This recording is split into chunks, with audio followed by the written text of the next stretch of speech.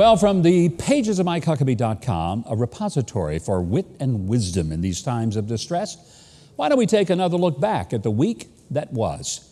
President Trump announced that Congressman Mark Meadows will replace acting Chief of Staff Mick Mulvaney. Now, Meadows was already planning to leave Congress this year, while Mulvaney is set to become Trump's special envoy to Northern Ireland. I'll note that in the name of saving the taxpayers' money, that if Mick Mulvaney has any monogrammed office towels, they can be left behind for Mark Meadows to reuse. How about that? And President Trump now has fewer challenges on the Democratic side of the aisle, just Joe Biden, Bernie Sanders, and Tulsi Gabbard.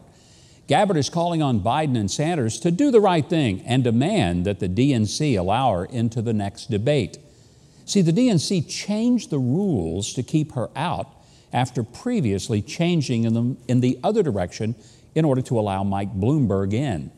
If Gabbard is kept out, that would leave the Democrats with two straight white male old men, while barring the only woman and racial minority still in the race. So much for the party of diversity. And finally, panic surrounding coronavirus continues unabated as consumers, not just in the U.S., but around the world, stockpile toilet paper for some reason. Maybe someone ought to tell them this is a respiratory virus. Just saying. But there was a family in Australia who wins the award for the most toilet paper purchased during pandemic panic. How much did they buy? 12 years worth. Granted, it was an accident, no pun intended. They actually meant to order 48 rolls of toilet paper, but instead they ordered 48 boxes. The family now owns more than 2,000 rolls, are the equivalent of several copies of the New York Times or the Washington Post.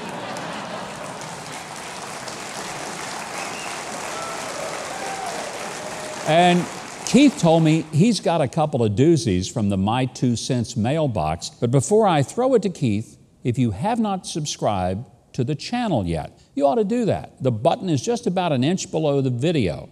And hit the notification bell so that YouTube is forced to tell you when we upload new videos.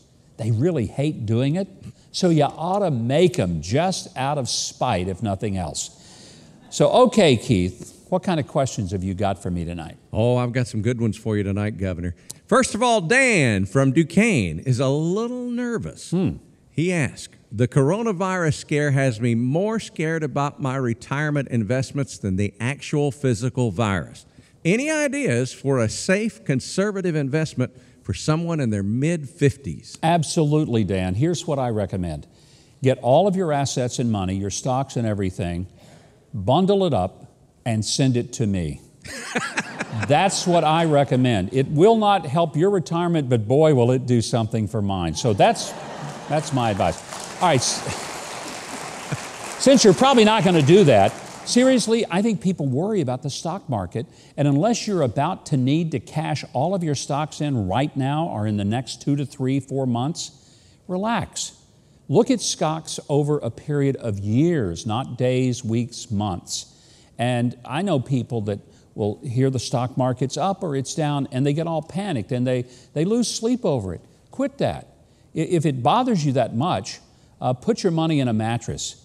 But for heaven's sakes, realize that over a long period of time, money in the stock market historically has always gone up over a period of time. And if you just relax about it and let it grow, you'll be fine. You got another one? Oh, yeah. Pamela from Illinois. She has a bright idea. She says, we're watching a war over unborn babies in Washington between liberals and conservatives. Liberals have always supported prison rather than the death penalty. Why do we not propose a protection over unborn in return for protection over adults in prison? Sanctity of life from conception to the grave. That's not a bad idea.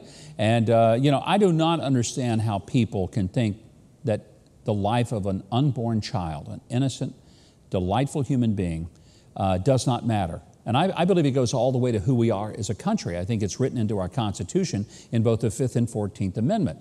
I believe the answer to abortion, the The answer to taking the lives of unborn children is recognizing the personhood of that baby, because it's not just a blob of tissues, it's not a clump of cells, it is a human life because it has a DNA imprint that is unique, and it is unlike any person that's ever been, and it will grow into a person even though it may be just a tiny little cell at first, but it is unique. It'll never become broccoli, a puppy, or a dolphin. It'll only be a human being, and that's why we ought to protect it. And the 5th and 14th Amendments both say that you can't deprive a person of their basic fundamental rights without due process.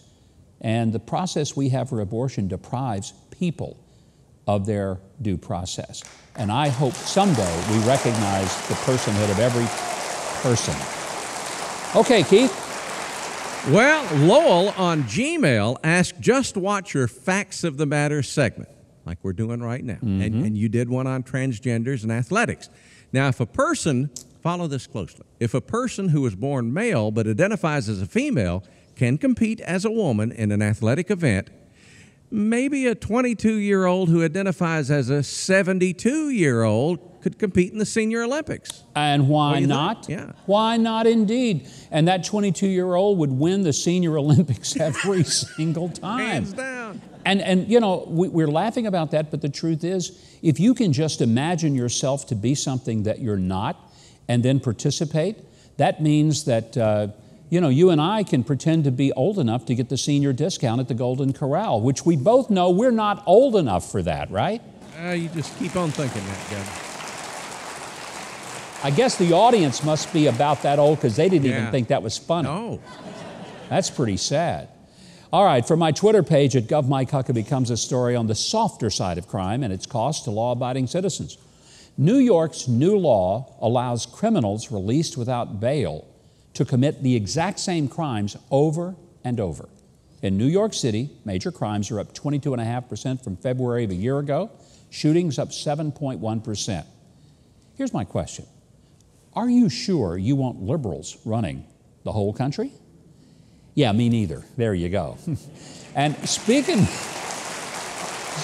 of crime in New York, Rodney Dangerfield, who grew up in Queens, once said, "I came from a real tough neighborhood. Once a guy pulled a knife on me. I knew he wasn't a professional because the knife still had butter on it." Well, I guess with that, we're going to slide on out of here. And until next time, these are the facts of the matter.